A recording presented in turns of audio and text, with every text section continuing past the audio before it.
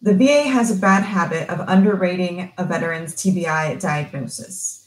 I'm attorney Melanie Williams, and today I'm going to cover a little bit about how the VA rates TBI.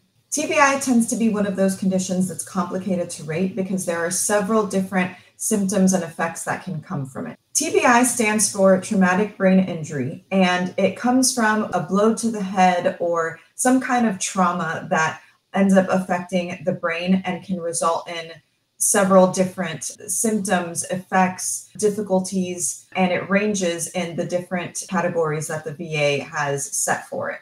So the VA has tried to categorize the residuals of TBI into 5 categories. There's cognitive functions, subjective symptoms, emotional and behavioral dysfunction, neurological dysfunction, and any other symptom that can result from TBI, because again, those don't cover all of the different potential effects of a TBI. For cognitive impairment, there is a chart that the VA has set out, and I'm going to go through it in a little more detail. For subjective symptoms, so some examples of that are migraines, Meniere's disease, so things where the veteran is experiencing and can be diagnosed separately, then if the severity is enough to where it entitles its own rating, then it should be given a separate rating. So migraines is a perfect example of that. Migraines can be rated according to the severity and how often they happen, and so migraines should be rated separately. If the condition is not to where it is severe enough to be rated separately, then it should fall under the one category or the one table that the VA uses to rate the subjective symptoms. So the table is called the Evaluation of Cognitive Impairment and Other Residuals of TBI Not Otherwise Classified. So this is basically their catch-all. If there's a symptom that results from the TBI that can't be rated separately, it should be rated under this category, this table.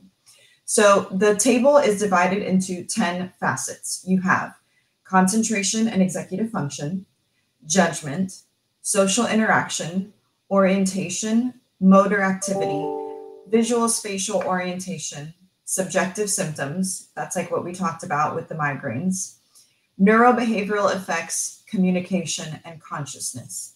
So through each of these categories, there are different criteria where the evaluator or the doctor or the examiner would assign a number of either 0, 1, 2, or 3. And each of those numbers corresponds to a different rating. So for example, if you don't have any issues with communication, it would assign, the examiner or the evaluator would assign a 0. If there is, for example, for concentration and executive function, if there is mild impairment and it lists out the different ways that you could be impaired, if it's mild, it would be a 1. If it's moderate, it would be a 2. If it's severe, it would be a 3. And then whichever number is rated the highest. So if in one of those categories you are assigned a 3, that would entitle you to a 70% rating. If the highest number assigned is a 2, that would entitle you to a 40% rating. And if the highest rating assigned or the highest number assigned is a 1, that would entitle you to a 10% rating. So it all depends on the amount that it impacts you or how severe these different symptoms are. And again, these are for the symptoms that don't fall into any other diagnostic code. It doesn't have its own diagnosis. So again, any conditions or diagnoses that can be rated separately and that have separate symptoms, those should be rated separately. But you do run into the issue of what's called pyramiding. So you can't have the same symptom under 2 different diagnoses and receive 2 different ratings. We'll have a separate video on that because TBI and PTSD are one of those things that often get mixed in together and it's hard to separate. So when the VA doesn't separate or they say that they can't separate it, they assign just 1 rating.